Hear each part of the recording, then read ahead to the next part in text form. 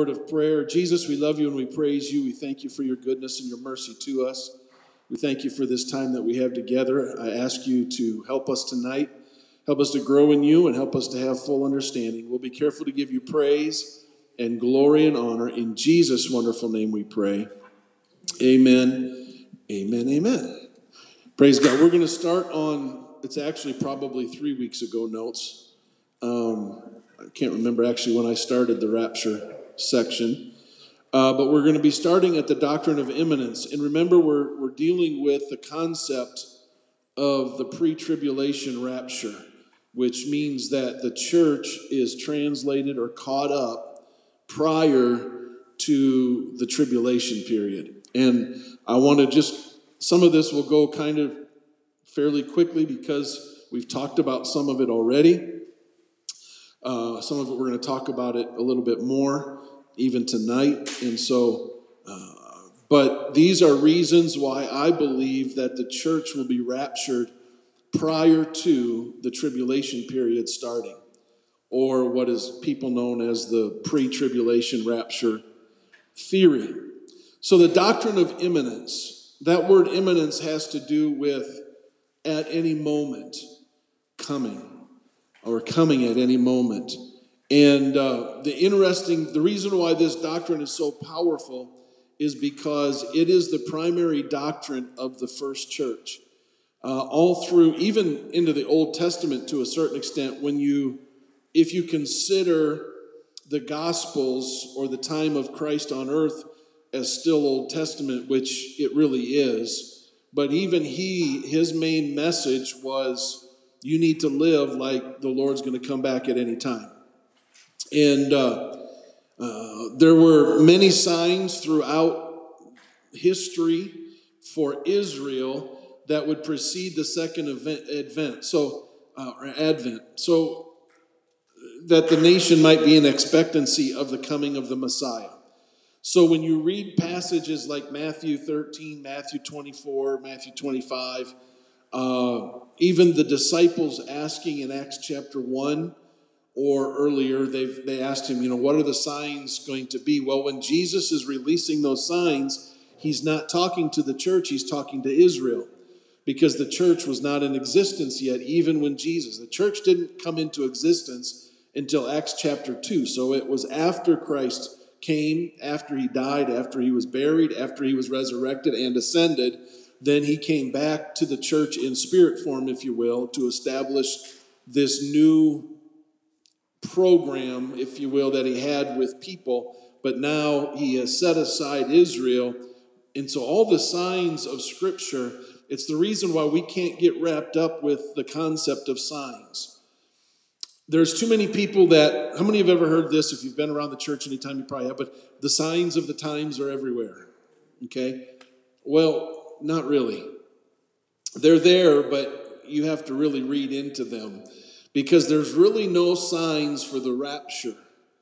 Because the rapture is the doctrine of imminence. We should be living like the Lord could come at any moment. There's no precursor to it, okay?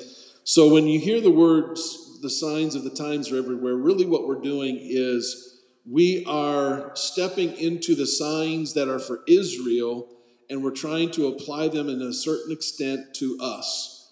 So for instance, because there is going to be a mark of the beast, even though we don't really know what that is yet, we can say that we're closer than ever before, because we now recognize that there is the possibility of technology that will allow the Antichrist to give that mark to everybody.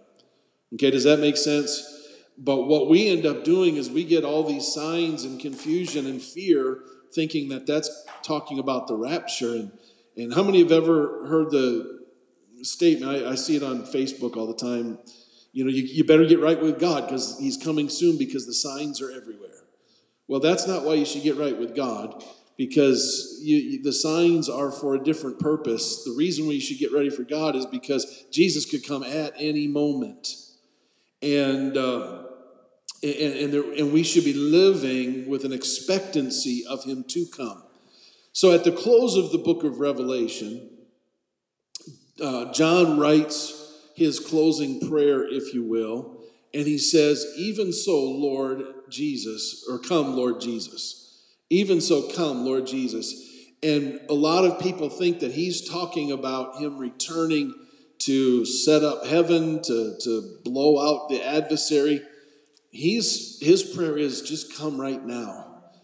And the Lord comes in many different ways to us. He comes on Sunday when the presence of God begins to move. Okay, but his literal coming to gather us home, the rapture, if you will, can happen at any moment. And so that statement of John's that says, even so, Lord Jesus, come quickly, what John is really saying is, I'm going to live the rest of my life as if you're going to come back for me tonight in the next 10 minutes. Okay, does that make sense? And it shouldn't be a fearful thing. If you're having a relationship with Jesus, there's nothing to fear. That should be exciting. Okay? It's like, well, and we're going to talk about it a little bit, but the church is the bride of Christ. What bride and groom aren't excited to see one another on their wedding day? Okay? That's the feeling that we as the church should have to see Jesus. Not a fear like, oh my God, he's going to come today. But a fear and an awe and a reverence and an excitement that says, I could see Jesus face to face today. And that's the doctrine of imminence. The early church lived in a constant expectation that Jesus would show up. I will tell you this. This was such a powerful doctrine, even into the 1900s, that a lot of our denominations, churches, if you will, ignored the concept of education. Education was a mid-1900s that it started popping up all over, but in the early 1900s, they were only worried about two things: the rapture taking place and finding enough people to win to the Lord because the rapture was taking place. And so these churches focused solely, the people of the early 1900s focused solely on the concept of him coming back, and we need to have as many people ready for him for when he comes back, that we kind of just set to the back burner the concept of education. And what I mean by education, I'm talking about like a college level, the colleges that spring forth, and then all of a sudden the seminaries. Well, now there's a bazillion seminaries out there because people have realized that even though he may come at any moment, we have to do whatever we can as if he's not. Okay, occupy until he comes, live until he comes, establish until he comes. This doctrine of imminence, therefore, forbids the participation of the church in any part of the 70th week. It's the reason why the church will be gone before the rapture takes place, because if I am here as the church, or if the bride of Christ is here, the moment that the Antichrist makes a peace pact with Israel, which Daniel prophesies that that's the starting of the 70th week, that means from that point forward, I can measure when Jesus is coming. Okay, so that's why I believe it's pre-trib, and that's why the doctrine of imminence is so strong. Turn with me to 2 Thessalonians chapter 2. I want to read just one verse there. According to verse 3, you can kind of read, well, most theologians will tell you that Paul is writing to the Thessalonians here because there was a doctrine or a teaching that had come out that the rapture had already taken place. And the Thessalonica church feared that the rapture had already taken place. And so he writes in chapter 2, verse 3, "Let no man deceive you by any means, for that day shall not come, except there come a falling away first, and that man of sin be revealed," which was the Antichrist, the son of perdition. Okay? The rapture will not take, or has not taken place yet, because this hasn't happened. As soon as the rapture takes place. Now read down to verse number 7 of 2 Thessalonians 2. "For the mystery of iniquity doth already work." Okay, that's what that mystery of iniquity is, the hidden things of the weakness or the sin or the shortcomings It's already at work. It's just not exposed yet. So the iniquity of the Antichrist. Let me ask you this. Have you ever read in, I think it's 1 Peter, that there already are antichrists in the earth? Okay, anything that is antichrist is the spirit of Antichrist. But there is a beast coming. The man of, according to verse 3, the man of sin, the son of perdition.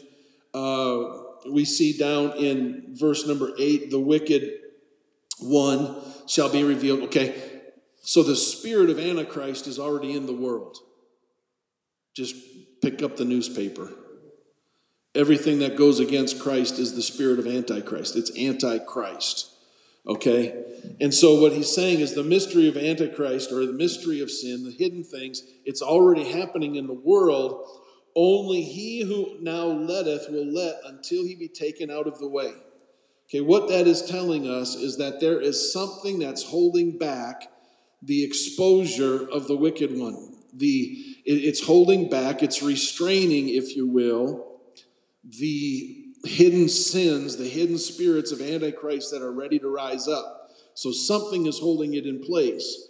And I believe that the only thing that could be is the Holy Ghost.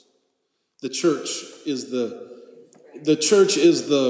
house, if you will, the temple of the Holy Ghost. So you could say the church, but it's really not us that's holding him back. It's the fact that the Holy Spirit is in the church. Okay? And that his spirit, the Spirit of the Lord, is the restrainer. And so the only thing that can be revealed by the adversary right now has to go through Jesus. Okay? But when he takes his body, the bride of Christ, the church, and he removes us, it will let the hidden iniquity or the spirits of Antichrist be exposed, and they can step onto the scene because there is no more restrainer. Does that make sense? So it's the reason why I also believe in the pre-tribulation raptures, because I believe that the church, which is the house of the Spirit of God in the world today, is the thing that is holding back or restraining the revelation or the exposure. There's some notes on that table, Dwayne, the notes for tonight. And that restrainer is holding it in place before the Antichrist can rise to power. But there's coming a day when that restrainer, that spirit, is released or pulled back. This word says until it's out of the way or taken out of the way. Well, what's taken out of the way? The church. When the church is taken, that's why I say to people, you think it's bad now in the world, just wait till the church isn't here. You think we're living in a bad, evil time right now, just wait until the church isn't here. The church is holding back the tide of all of the junk that the enemy can release. Okay, does that make sense? And so there's this restraining work of the Spirit that will continue until the church is gone. So the day of 1 Thessalonians 4, when the trumpet sounds and the dead in Christ rise first, and we which are alive and remain unto the coming of the Lord shall be caught up together in the air, and so shall we ever be with the Lord. That moment of time, we're caught up, we're taken out. The restrainer is removed, and that's when everything is going to start just exploding. Okay, does that make sense? Okay, so I'm at number 11 in your notes. This is still from last week. We haven't gotten to those new ones yet, Dwayne and Carol. And I'm only going to brush over this because the new notes amplify what I'm going to mention here. There is a necessity. The reason why I believe in a pre-tribulation rapture and not a mid or post is because there is an interval of time that the church needs before it returns with the Lord. See, a post-tribulationist will tell you that the church is raptured and immediately returns with Jesus. Okay, but there's some stuff that has to happen in the interval. For instance, and we're going to talk about it in just a little bit, but the judgment seat of Christ, and I've given you some scriptures. I'm just going to mention them now because that's the new notes you picked up. We'll get into this a little bit deeper. There is a presentation of the church to the Lord in Ephesians and in Jude, and then there's the marriage of the Lamb in Revelation chapter 19. And those things make it of necessity that the church is gone and there is a period of time between the time that the church is raptured and the church returns with the Lord. Okay? So that's another reason why I believe in the pre-tribulation of the church. Pre-tribulation rapture of the church. So now, yes. Back to the restrainer. The restrainer, meaning the Holy Spirit within the believers, when they are raptured, we know that there will be those who will come to Christ during the tribulation. Are you saying that you do not believe that the Holy Spirit will be here on earth? The Holy Spirit will be here, but the church won't. And we're going to talk about the saints that are saved during the tribulation. Yes. They're not saved into Christ. They're saved into spiritual Israel. Okay. Because the church is already gone. So, but back to the Holy Spirit. The Holy Spirit is gone out of the earth. I believe the restraining aspect of it. I believe this because the Spirit is omnipresent. It's everywhere at all times. But from the beginning of time, God has chosen a specific entity, thing, item, something to be the main contact between humanity. So for Adam and Eve, it was the cool of the day. Whatever that means, that was, the Bible says God met with him in the cool of the day. Okay, after all of the mess that Adam and Eve caused, God eventually started to, until Moses, and then he created the tabernacle plan. So then that Ark of the Covenant became the symbolic piece of furniture that represented the connection between God and man. Okay? And then Jesus comes, as God comes as a man. The little baby of Bethlehem, that is now the contact point. While he was on earth, the contact point to humanity and God was the man Christ Jesus, one mediator between God and man. Well, when he was ascended, there's only one contact point, if you will, for the Lord now in the world, and that's the church. We're the represent. So if somebody, and when I say church, I'm not talking about the building. I'm talking about the believers that have been born of the water and of the Spirit. They make up the ecclesia, or the gathering of believers, to be the church. So if somebody on their own in the middle of nowhere finds repentance and the Lord blesses them and baptizes them with the Spirit, and they're born into the church. Okay, they're born into the bride. Well, when the rapture takes place, the bride disappears. So now anybody that comes to the Lord like they did back in the Old Testament. And so I do believe the Holy Ghost will always be everywhere. The Lord will be there because the Lord's going to be dealing with Israel during the tribulation. But I will say that point of contact, and maybe that's why the Lord is going to allow the temple to be rebuilt and the sacrifices to resume, because for the Jew, they may go back to an Ark of the Covenant kind of mindset for their connect point with God.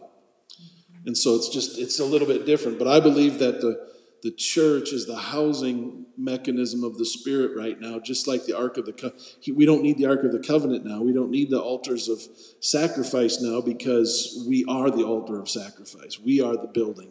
We are the temple. We are the holy place of God. And that's why it's so powerful when we gather together, because, Paul tells Timothy to stir up the gift. Well, when we're all together, the gift that is housed within us gets stirred up. And when God gets stirred up, anything can take place. Sir, then Gentiles, there'll be some Gentiles still saved during that I believe so. time. I believe so. The difference, the biggest difference to me is it's not going to be real easy. Right. And they're going to pay a huge, huge price. It's the reason why most of the people that come out of the tribulation are considered to be martyrs, because that statement that I have mentioned a few different times in Revelation, where it says they overcame by the word of their testimony and the blood of the Lamb. That word of the testimony doesn't happen now. We don't become overcomers because we testify that we're His. We overcome because we have Him. Okay. Now, the word of our testimony releases us. It'll set free and it brings blessing to us. But you don't get to heaven, you don't get to Jesus today by just saying, this is my testimony, okay? But in the tribulation saints, they'll have two things. The blood of the Lamb will still have to apply to them, but the word of their testimony, when the word of their testimony gets released, chances are that means they're getting ready to be killed. Okay? Let me give you, before we move on, some distinctions. This is number 12, distinctions between the rapture and the second advent, because people can get confused with this. Okay, the rapture, or the translation, entails the removal of all believers, while the second advent entails the appearing or the manifestation of Jesus.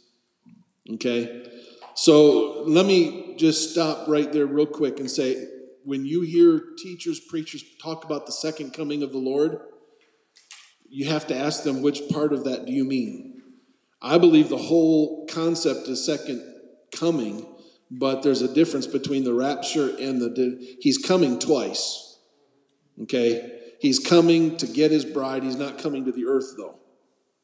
Okay? That's why the Bible says we're going to go up in the air to him.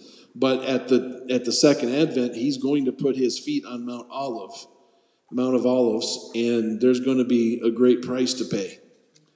Okay, in the rapture, the saints are caught up, while at the second advent, Jesus returns to earth. Just said that. In the rapture, Christ comes to claim a bride, while at the second advent, he returns with the bride. Okay, he returns. He comes at the rapture, he comes and collects the bride unto himself, and then 7 years later, he's going to return, and the Bible says we come with him. Okay, we come with him. Okay, it's another reason why I don't believe in post-tribulation, because I think God,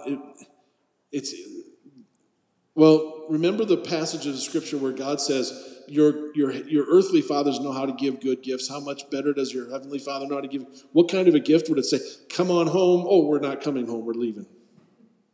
Okay, that to me, it just goes against the concept of the gift. So he's going to bring us home. There's some things that are going to happen, and then we're going to come back with him, and the bride will be revealed. The rapture results in the removal of the church and the inception of the tribulation, while the second advent results in the establishment of the millennial kingdom. The rapture is imminent, while the second advent is preceded by a multitude of signs.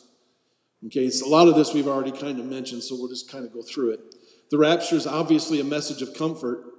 In fact, verse 18 of 1 Thessalonians 4 says, "Wherefore comfort one another with these words," right after he talks about the rapture. And the second is accompanied by a message of judgment. What a drastic difference. The rapture is related to the program, eschatologically speaking, to the program for the church, while the second advent is related to the program for Israel and the rest of the world, or the unbelievers of the world. The rapture is a mystery. It's not really, it wasn't prophesied really in the Old Testament, because they didn't see that church age, the present age, remember. They saw the age and the age to come, and where the second advent is in both testaments. At the rapture, believers are judged, while at the second advent, the Gentiles in Israel are judged. Remember, there's a difference now. So I've even done this, okay? I've done this, and I shouldn't. When I'm preaching or teaching, I'll say, how many Jews are in the church today? And you maybe get one. How many Gentiles? And everybody raise your hand. In all reality, there is no Jew nor Gentile in the church. Okay? We're Christian. We're totally, I'm not a Gentile anymore. Okay? The Lord changed me. He transformed me when I became his. Okay? So we have to remember that. That's why those that are saved in the tribulation period are similar to those that were saved in the Old Testament, because in the Old Testament there wasn't a Christ yet. There wasn't a bride. And Abraham, Isaac, Jacob, David, Elijah, all of them, none of them could be born into the bride or into Christ, because Christ didn't exist yet.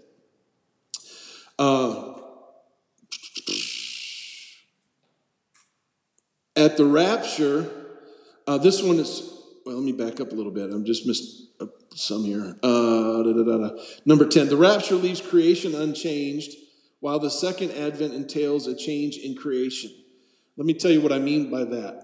What I mean by that is the day after the rapture, the lion is still going to try to eat the antelope. Okay? But after the second advent, the lion's going to lay down with the lamb. And so nature itself transitions and changes. Are you guys lost back there? Yeah, where are you on? I am in, not today's notes. We're still in last week's or 2 weeks ago. Okay, because I don't have those. Okay, Alicia knows where they're at. We handed them out, actually, maybe even a month ago. I can't remember how many weeks in a row we've been in the rapture area. But she knows where a copy is.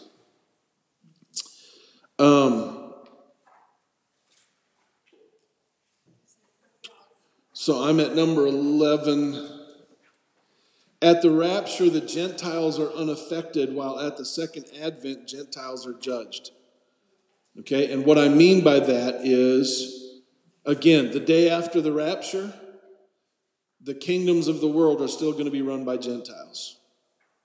Okay, all of the king, because none of the battles have taken place yet. Okay, and then after the second advent, it's going to be either Jesus on the throne or David. It's going to be the throne of David that's resurrected and going to rule and reign for those 1,000 years. And so the Gentiles get judged. Okay, if you'll look through to where it says the 24 elders, number 13. But I'm at number 12 before that. At the rapture, the covenants that we've talked about are still unfulfilled. Okay? But at the second advent, all the covenants get fulfilled. So the Abrahamic covenant, which birthed, if you will, the Palestinian covenant, the Davidic covenant, and the new covenant, those 4 covenants, when the church goes, they're not fulfilled yet. Okay? Because remember, the main thing with Abraham's covenant was he's going to be a father of many nations. He's going to set up property, land, and then all the people of the earth will be blessed. Well, that's not going to happen the day after the rapture. Okay, but it will the day after the second return of Christ, the second advent, if you will. Number 13, at the rapture, there is no particular relation to the program of God in relation to evil. In other words, evil's not judged at the rapture. In fact, evil's probably going to get more released after the rapture. But at the second advent, evil will be judged. The beast and the false prophet will be cast into the lake of fire. Satan himself will be cast into a bottomless pit for 1,000 years. And so much different than what happens at the rapture. The rapture is said to take place before the wrath of God, while the second advent follows it. The rapture is for believers. The second advent will affect all people. So the expectation of the church at the rapture is to be taken into the Lord's presence, while the expectation of Israel at the second advent is to be taken into the millennial kingdom. We say millennial kingdom only because it's 1,000 years according to Scripture. It's really the kingdom of the Lord that he sets up on earth. Okay? So now I want to turn to Revelation chapter 4. Read one scripture there, Revelation 4:4. Now, I believe that in verse 1 of chapter 4 is where the rapture takes place. Okay? For the first 3 chapters that John is talking with the Lord, he's telling them all about the things that were and the things that were before John, the things that were of the time of John, and a little bit now of the present age. But at chapter 4, verse 1, there's a door that's opened in heaven, and the voice that came out says, "Come up hither, and I'm going to show you the things that are after." I believe that is symbolic or significant as to the rapture of the church. Okay? So now go down to verse number 4. And round about the throne were 24 seats, and upon the seats I saw 24 elders sitting, clothed in white raiment, and they had on their heads crowns of gold.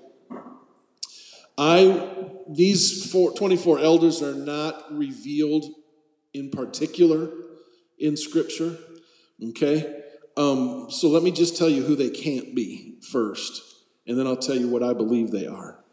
They can't be angels, okay? It's impossible for them to be angels for a couple of reasons. Number one, angels are not crowned with victor's crowns, okay? So the crown of gold at the end of that verse is the Greek word Stephanos, okay? And it's a crown that you receive as a reward, okay? Nor are angels ever revealed to be sitting on thrones. Thronos is the Greek word, which the throne speaks of royalty, dignity, prerogative. The angels never have any of that, okay? And angels are not clothed in white for judgment purposes. Okay, now they may have worn white clothing. How many have ever seen? You dress up an angel, and what do you get? You get a white sheet and a silver halo. Okay? Okay, that's our idea of it. Okay? Angels, for the most part, look a lot like you and I. They represent to a certain extent. There's an old song that all kinds of churches used to sing that isn't really biblical. Surprise, surprise. But says, I can feel the brush of angels' wings. Okay, well, there's only certain angels that have wings, and they're not walking around brushing themselves up against us. Okay, I know what the songwriter is trying to say, but we get these different perceptions of what they are. So there's no way that the 24 elders can be the angels. I also can't believe that these would be Jews from Israel, because there's coming in yet a few more days, if you will, the 144,000 that are sealed. Those are Jews, 12,000 from every tribe of Israel. Okay, so why wouldn't Jesus reveal the 24 as part of Israel if in other words, he makes two distinctions. There's the 24 elders, there's the 144,000. That we'll talk about, okay? So here's what I believe. I believe these elders represent resurrected, redeemed saints of the church, okay? So why do we get the 24 elders? Well, there's a couple of reasons. Let me first of all say that the position, they're enthroned around the throne of God, okay? And I've given you some scriptures there, Revelation 3, John 17, 1 Thessalonians 4, that's where the saints are going to be. And so I believe that these 24 are representative of redeemed saints. The number that it symbolizes, if you read Leviticus 24, you'll see that there's 24 choruses that are mentioned. And of all the groups in 1 Peter 2 and Revelation 1, it's only the church that can be a priesthood. Okay? So these elders are representative. Now, can I tell you who their names are? No. I can't even tell you whether they're all male or all female. They're just elders. Okay? Here's what I can tell you. It's interesting that they use the word elder here, because elder, there's a distinction very slight, and the church has missed it. Okay, let me put it to you this way, and I'm taking kind of an aside here, but the traditional church began to use terminology that doesn't make sense to the biblical narrative. Let me say it just plain out. I'm not the pastor of this church. Okay, we have used that title throughout the tradition that the leader of the church was the pastor. Okay, and I have to have the gift of pastoring, otherwise I'd be useless. But that's why there's a bunch of pastors in churches. Okay, where the biblical term that applies to me is the bishop. And especially in the north, and especially in Minnesota and Wisconsin and the Dakotas, they shy away from that word like it's the plague. And I don't really totally know why. There could be several reasons, but it's starting to come back up a little bit. But I am, according to the scripture, the bishop, the overseer of the church. Okay?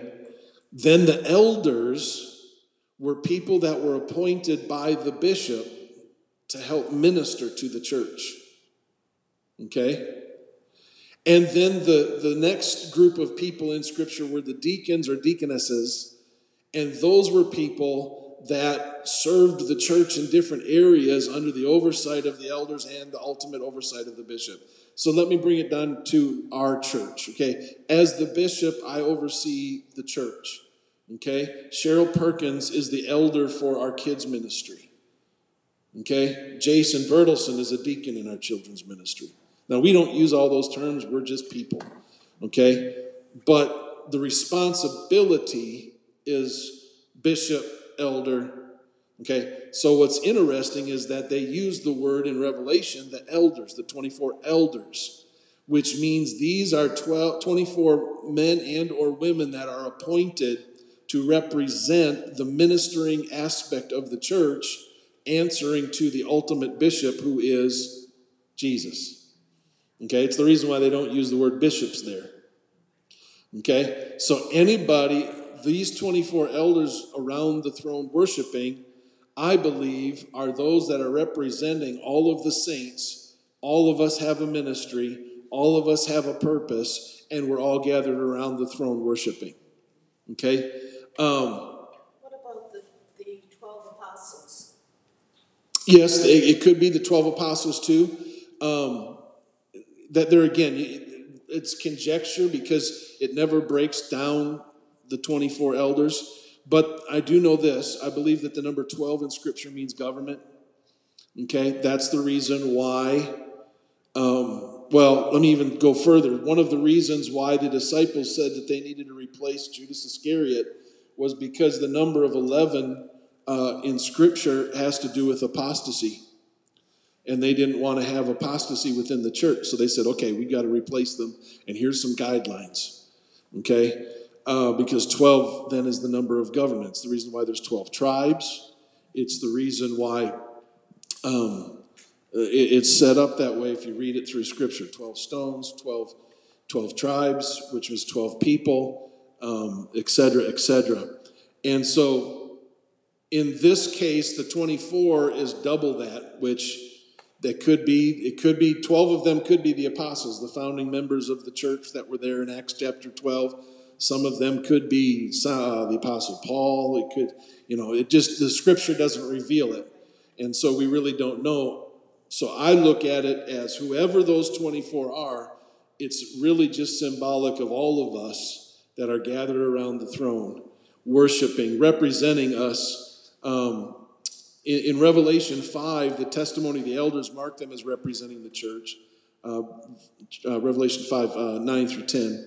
And so it's got to only be the church that can testify that way. So the 24 elders to me represent, and the concept of elder is a representative office. Okay? The elder, if you really look up the term for elder, if you really look up the definition, it means one that carries out the desires of another. Okay? And so it's a representative type office. I believe that the church they have taken traditionally and put some things in place that are structurally biblical. Elders, deacons, it's biblical stuff. But I'd rather not get tied up in the titles, because then you break it down. Quite frankly, an elder can only be a man.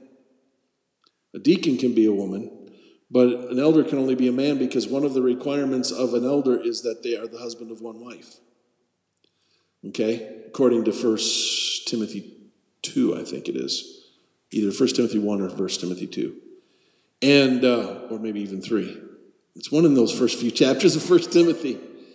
And so if you really get strictly biblical about it, but the flip side is because I believe it's a representative office, that the fulfillment of an elder can be male or female because it all has to do with serving the purpose of another.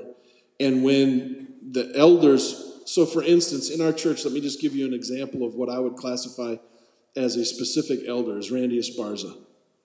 Okay? He does a lot for us here at the church, but he does it all under my oversight.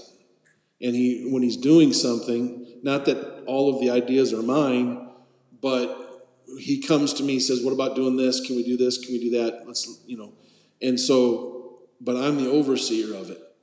I'm the one that has to protect the church in the eyes of the Lord. And then there's a whole bunch of people underneath me, and for lack of a better term, as elders and as deacons. Some deacons, because some of the eldership has to do with actual ministry, where the ministry of the deacon has more to do with, well, in our case, Kim and Tony are deacons. It's the physical meeting of the needs of the foods and the tables and the cleaning and those kinds of things. Does that make sense? Okay, so I believe the elders are representing us at this point in heaven. It's really all of the church. It's representing the church. That's another reason why I believe chapter 4, verse 1 is the equivalent of the rapture in the prophetical term. All right. The relation of the church to the governments. In the New Testament, this is important to understand why I believe in pre-tribulation. We are, as a church, instructed to pray for our government authorities, whether we agree with them or not. Whether we're Democrat, Republican, Independent or not, as a Christian, we're supposed to pray and obey the natural or the governmental authorities of the world, because the Bible, if you read Romans 13 especially, they are appointed by God. They are so that those in authority, our prayers have to be, let me put it to you this way, because I don't want to try to sound political. I don't pray for our presidents or our governors or our government leaders. I never pray for them that they would do what I want them to do. I pray for them that God would speak to them and that they would hear. And not just on a governmental authority or level, but on a human, personal, get right with God kind of prayer. Lord, meet them, draw them. Because I know this, if they will ever fall in love with the Lord, it doesn't matter what policy they put out, it's going to be God ordained and God's going to help us with it. Okay, I hope that makes sense. But if you notice, according to Revelation 13:4, the government during the 70th week is controlled by Satan himself. And so if the church is in the tribulation, then God is expecting us to submit to satanic authority, which just doesn't make sense. Okay, if we're supposed to submit ourselves to the government, it's bad enough doing it to somebody that is quote-unquote anti-Christian now. Can you imagine doing it to actually Satan in Antichrist in the tribulation period? So that's another reason why I believe that the church will be gone. In fact, the church is never commanded or asked by God to be subject to a satanic government, and so obviously the church isn't here. Could I ask another question? Absolutely. I know that our government authorities are servants of our Constitution. Correct. So when they differ. Absolutely. And the bottom line with all of it is, do I obey God rather than men? Right.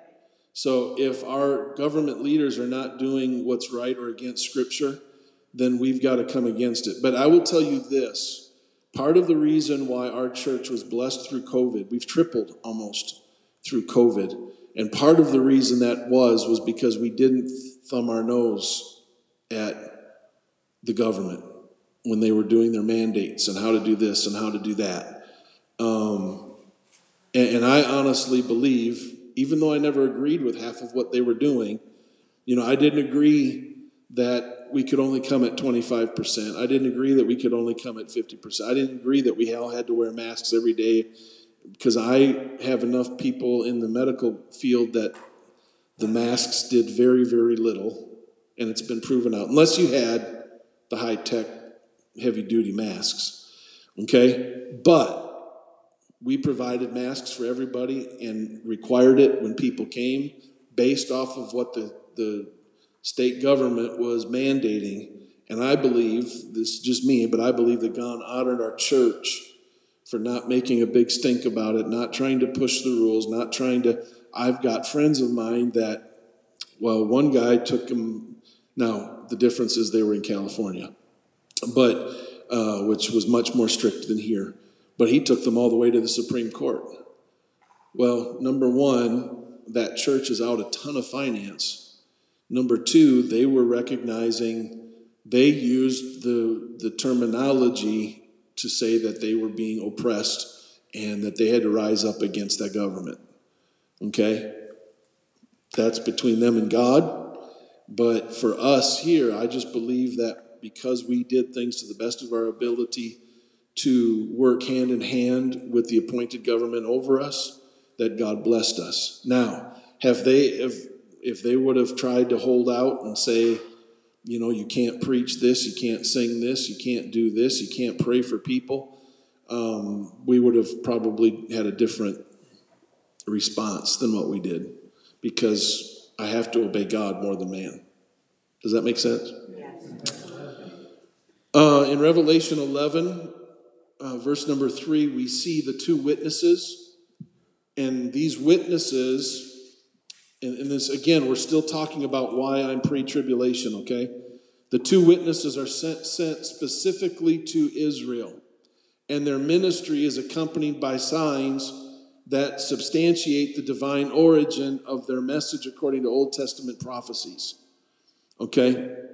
So when you compare the ministry of Elijah in 2 Kings and John the Baptist in Matthew and the two witnesses, they are almost parallel in the way that they operate. Okay? They're both sent to Israel in a time of apostasy to call the nation to repentance. Okay? The message is the same. The garments were the same. Elijah and John the Baptist dressed very similar. And their message and their ministry was very similar. In fact, some people will say that the two witnesses are Elijah and John the Baptist. Whether they are for sure, certain or not, you can't really tell. It says there's, at least in Revelation, you can see that there's at least one like Elijah. Okay? We don't know if it's Elijah per se. It could be because Elijah never died. Okay? John the Baptist did. John the Baptist was headless. Okay? Got his head taken off. So whether or not the Lord resurrects those two to come back as the two witnesses, we don't know for certain. Some theologians speculate that it's at least for sure Elijah and then maybe somebody similar to John the Baptist.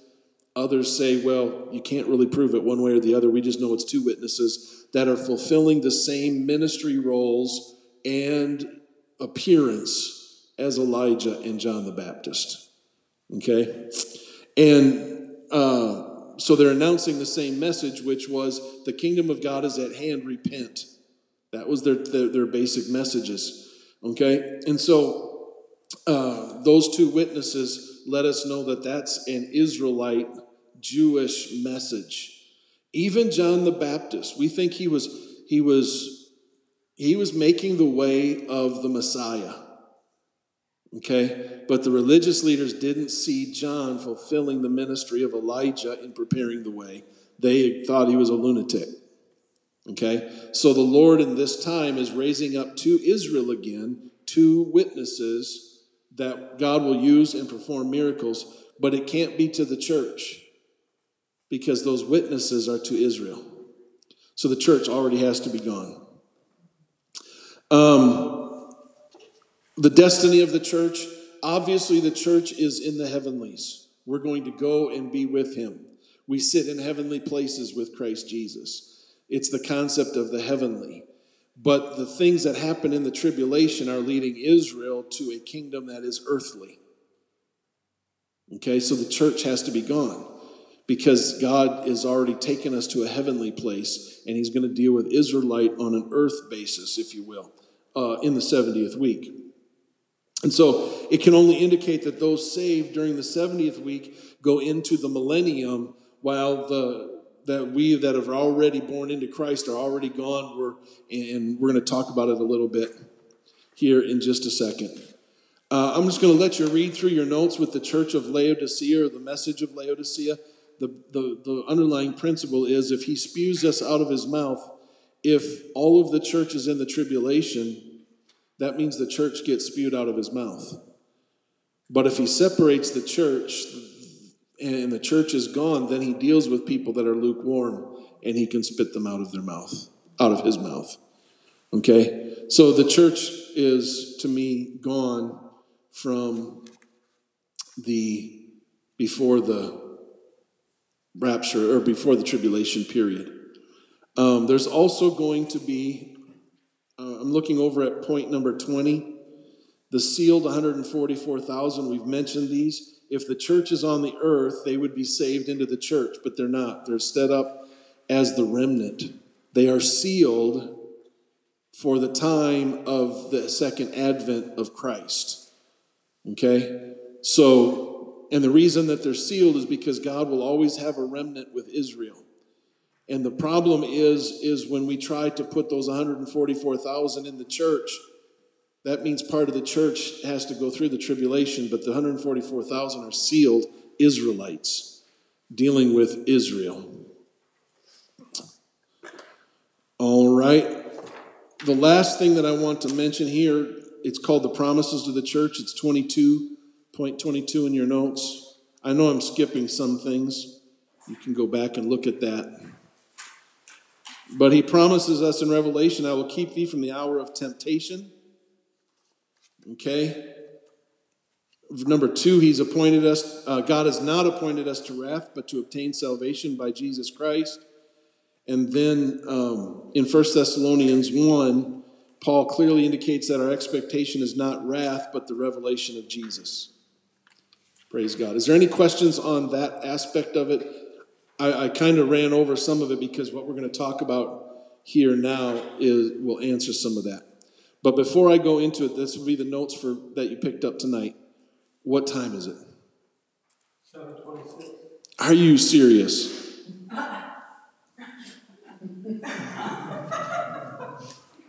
We're asking too many questions. Better start making this an hour and a half, huh? Okay, if that's the case, give me about 5 more minutes. We'll deal with this next week. The events for the church. Go back 2 points, and then I'll close with this. To 21. The apostasy of the period. I think I've got that in there. It would be right before the promises of the church, or to the church. It's a section that says it starts with the apostasy of the period. The only organized church that's ever mentioned in the tribulation are one of 2, the Jezebel system of church or the harlot system. Okay? Again, these are back into the previous notes, not the new ones from tonight. So if the church was still on earth in the tribulation, and it's not mentioned as separate from the apostate systems, it would mean that the church was a part of the apostasy. Okay? So, or part of the harlot church or the Jezebel church. Well, obviously, the church is not a part of that. So because in the tribulation period, you're only referring to the Jezebel church, or you're dealing with the harlot church religious systems, we can safely assume that the church is all gone. Okay, that we're gone already. Praise God. So now let me ask you this. Is there any questions up until where we're at now? Part of that's my fault because I didn't realize I still had that much material left from last week to this week. Next week we can start on the events that take place after the rapture for the church. Some of those are easier to understand. Some of those are, well, you're gonna see that there's some things that we're guessing because it hasn't happened yet and nobody's been there yet. But I believe that there's certain things that happen, and again, like everything, there's certain things that we've come to try to, you'll hear spoken or preached, and you won't understand if you don't understand what's actually happening. And so we're going to dig into that next week. Is there any questions about tonight? Well, that means it's really good, or it's still as clear as mud and you're afraid to ask. Praise God. Praise God. Well, I'd rather stop and not rush than to rush.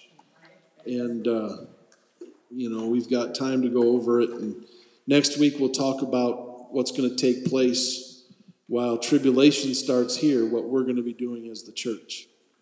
And that's kind of exciting. Praise God. And then maybe I'll be done enough to start talking about the tribulation. I will tell you that we won't have service on Thanksgiving, obviously. And but I am going to probably try. It's kind of up in the air. We'll know more when my wife gets back. It kind of just depends on the praise team for the week of our Christmas concert. If we need to have that Thursday night as a practice, we'll have to postpone 1 week for this. That's not our plan right now. Our plan is to have chain breakers and this, and then dress rehearsals are Friday. But we may need to pull a Thursday too. We'll have to see. It just kind of depends on how it all comes together. But we will let you know. But the concert's going to be great.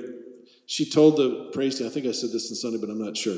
She told the praise team, oh yeah, we're just going to kind of redo everything that we've done last year, and so it'll be real easy. And then she showed up for practice with 7 new songs. So half of the night will be all new songs that you haven't heard the praise team do.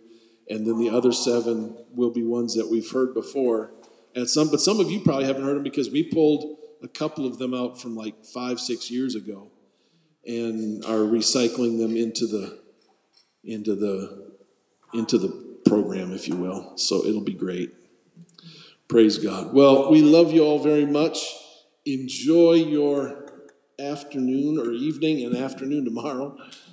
Hopefully it doesn't rain too hard. Let's just stand and we'll pray.